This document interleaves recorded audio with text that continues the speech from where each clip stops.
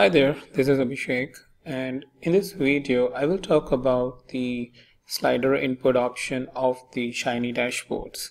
So slider input is basically helpful in selecting or in those scenarios where you need to select or increase the values one by one, kind of a what if analysis. So maybe you have like sales data where you have sales values which you want to increase and wants to see how much expense is going to increase, or it's like adjusting budgeting and expense. So those kind of scenarios you basically handle with the slider. Apart from that, it has a couple of other uses also, in different applications. So let's see how we can create it. So if you have seen my previous videos where I have talked about text input and radio buttons, we will going to continue to make it on the same code, so that there are not many changes and you are able to build it one by one about different objects that are present within the Shiny. So let's go ahead and create the slider input. So slider input, again you need to specify very first parameter as the ID. So maybe what we want to create is, for our example, number of days spent on a project. So n days spent, and day spent, and that means number of days spent is what the ID, and let's write it the title as number of days spent. And then here is the important part, because you need to specify the minimum, maximum value, minimum, maximum, and the value. So for example, let's say we want to start with 1 as a minimum value, that you have spent 1 day, maximum let's say 200, and let's say value or the default value we want to give is 20. That means when you run the application, the slider pointer should indicate always to 20. Alright, let's save this first.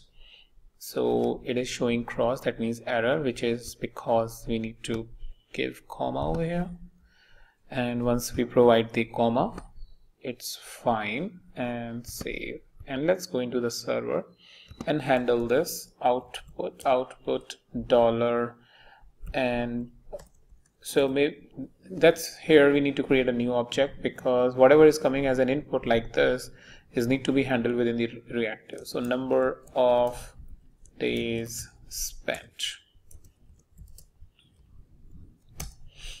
So this output will going to be again go here in the main panel. So render text, and you have input dollar and days spent. Alright, so that's pretty much it, and is showing error, and maybe it is because it is expecting a close bracket. We have provided it, should be okay. Let's hit the save, and it is gone. And number of days spent, I'll just copy that because I need to provide this into the output panel over here. So comma text output, and within that number of days spent should be the minimum required configuration that you need to do for the slider input. So once it is done, let's hit the run application, and once we hit it, that's where the value, the slider is. So slider is starting from 1 going up till 100, as you can see, and since we have provided the value 20, that means whenever the application starts, slider should always be at 20. That's why it is here. I can move back, forth, wherever I want and adjust my application, and as you can see, similarly this number is getting printed. So if I'm changing now to something else, it is changed. So that's the minimum basic required configuration, and you can get the slider. And as well as now you know how you can handle the input and output of this slider. So that's the minimum thing. Another thing I want to discuss here is how you can create a range. So right now the range is basically starting from the minimum value, which is 1. But maybe your requirement is that you want to select a range of values. So for example, if you have seen the shopping sites, they always provide you the range, That means you can start your range from $1,000 or maybe 1,000 rupees to 10,000 rupees, or maybe $100 to $250, and then limit your criteria and limit your data so that you are seeing what needs to be seen by you. So how you can do that? Well, for that, let's close this and go back to our application. Stop this also.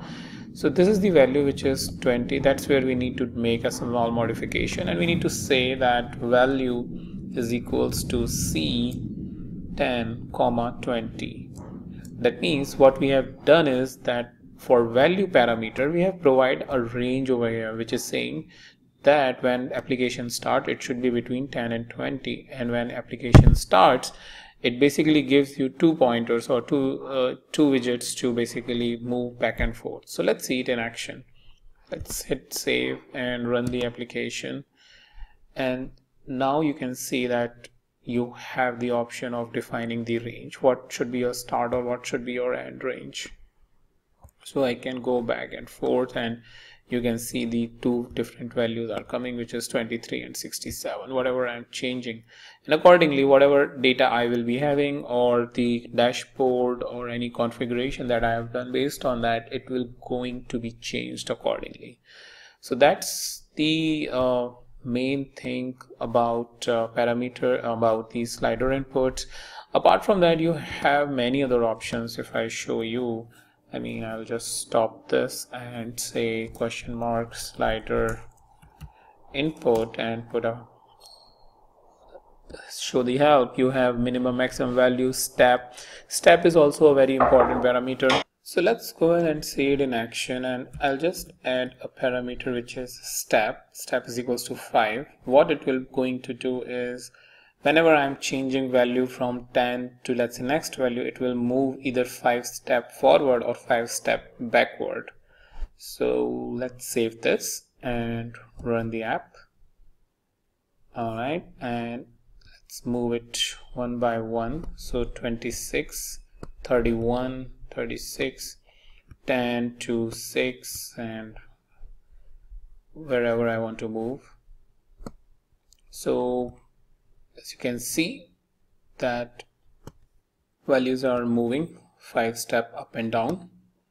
So there was this one issue. I think you might have observed that it was starting at 5 and 10, and it was just moving 1 step when it was starting. Maybe it's like an internal thing or internal issue. So maybe if I change it, let's say back again to